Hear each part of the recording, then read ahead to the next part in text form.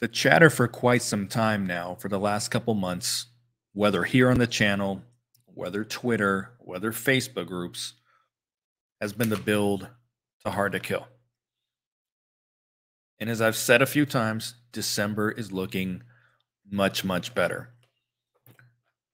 I feel like they're using a bit of a strategy very similar to like what All In was once upon a time, where they're like, hey, this person is all in.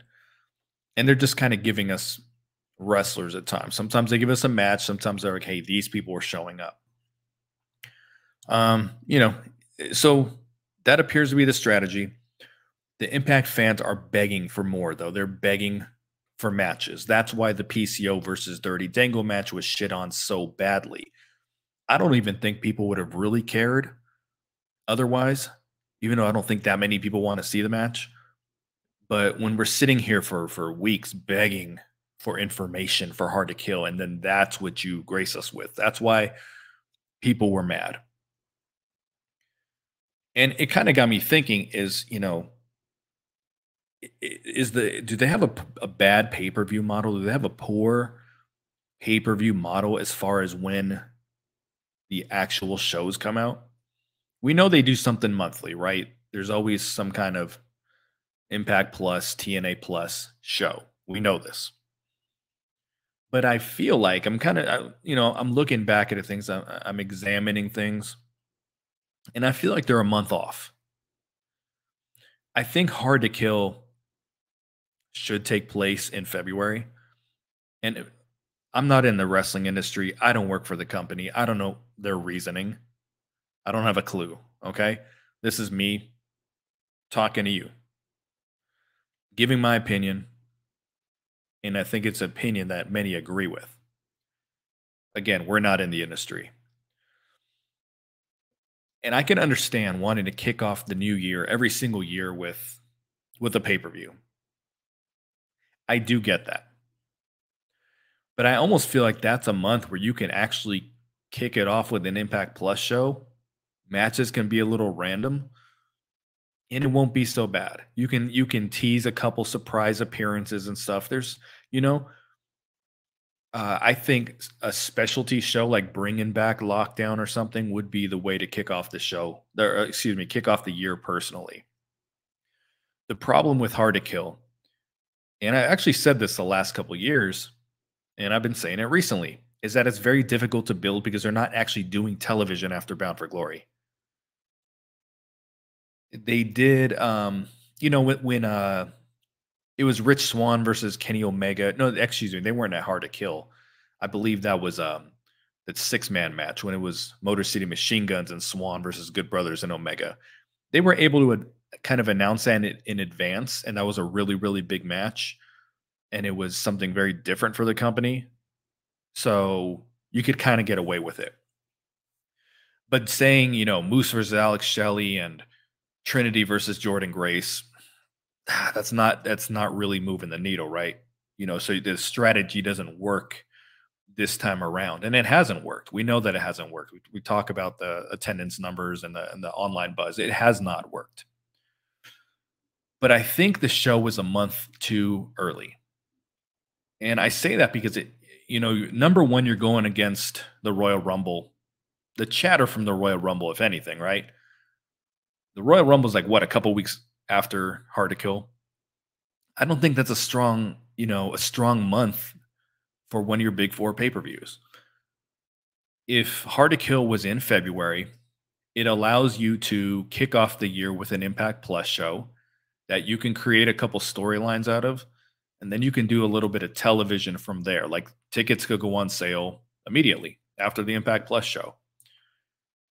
And you're able to build, maybe off that show, a third of the matches, announce them, don't just start the build, but just announce a couple, even if they're a little random, announce something and then build up to February. Because February for WWE is what? Fastlane, which is one of their more throwaway pay-per-views. That's where I would attack with Hard to Kill.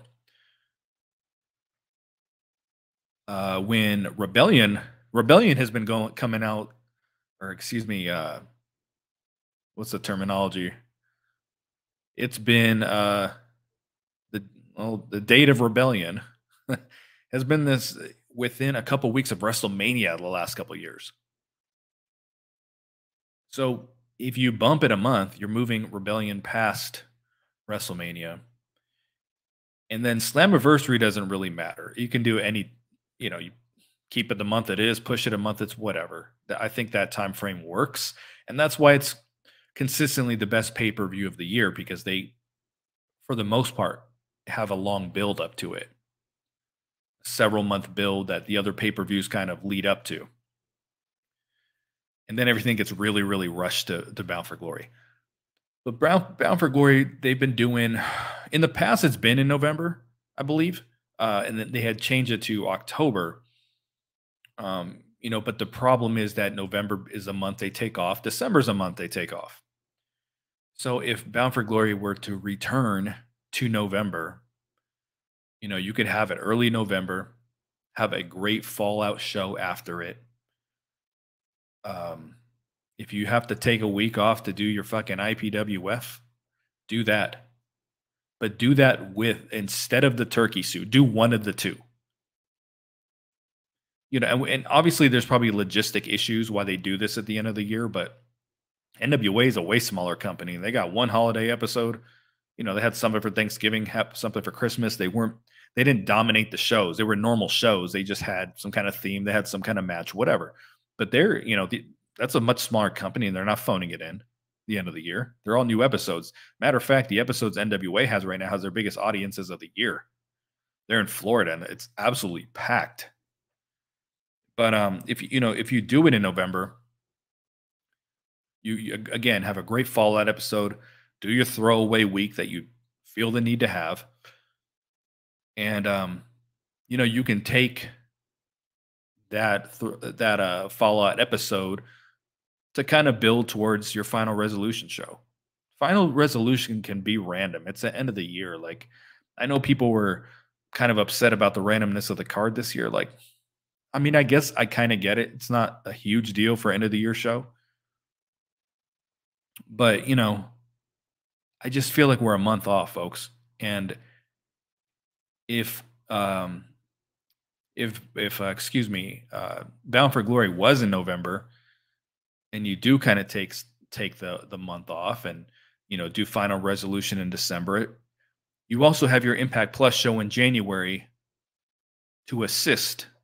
So you've got the Impact Plus show in January, you got Final Resolution in December, and those can do a lot to build towards your Hard to Kill in February. It still gives you an opportunity to have maybe a little new television in there as well. But if you guys are even following what I'm saying, I'm throwing a lot of months out there and numbers and all that shit. But I just think we're in a position where Hard to Kill is too early in January. It's almost impossible to build. We've been critical of it, but what's the solution? There's almost no solution because there's no fucking television to work with. I don't know what the hell episode they're going to have before Hard to Kill. I don't know what it was that I was thinking it was going to be a fresh episode come January, but they haven't announced tapings, so that's incorrect. Like, they're going to do another best of that the fucking handful of people are going to watch. And then, if it were me and my marketing mindset and the way that I think when you want to promote something, you can make announcements for Hard to Kill, for the pay-per-view during these shows. I think they did do that the last episode. I think that's where they might have announced somebody, but give the people a reason to want to tune into the end of the year bullshit and just say, hey, there's going to be big announcements for Hard to Kill. Like, there's just ways to do this, but right now, what I think they're doing just isn't working. The strategy worked several years ago because it was the pandemic and they had Kenny Omega, and it was just very different and very fresh. It was like once upon a time when WWE said a Rock versus John Cena a year in advance. Obviously Kenny Omega is not on that level, but that particular match you could announce well in advance, and it was going to do a lot to put, well, we can't say butts in the seats, no one was there, but to get people to purchase the show. And it did, and it worked. And it was like their highest grossing show and sold the most amount of pay-per-views. It worked, but right now it's not.